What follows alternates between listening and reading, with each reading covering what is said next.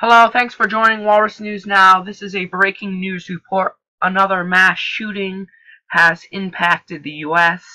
with 14 fatalities, 17 injuries in San Bernardino, California at a social services building.